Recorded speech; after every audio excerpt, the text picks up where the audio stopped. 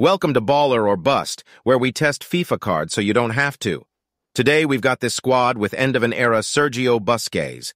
We acquired him via SBC, which cost us 236,000 coins. Miami FC about to sign him and remake Prime Barcelona in the MLS. He needs an anchor, he's got low acceleration, and the anchor will make him lengthy. Decent pace with it, lengthy helps big time. One thing that stands out with this card is his positioning. He's got max positioning stats both offensively and defensively.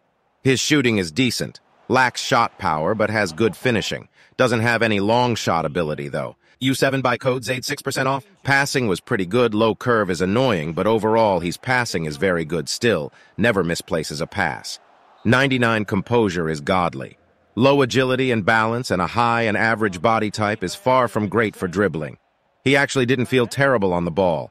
Can escape pressure but won't do anything fancy. 4-star skills helps.